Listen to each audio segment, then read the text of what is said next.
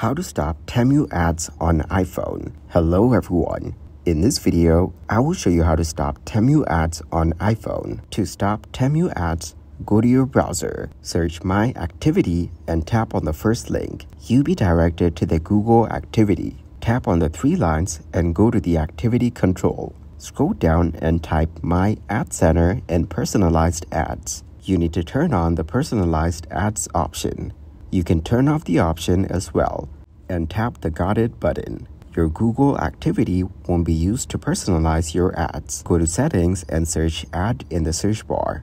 Tap on the Advertising option, and in Apple Advertising, you can turn on the Personalized Ads button.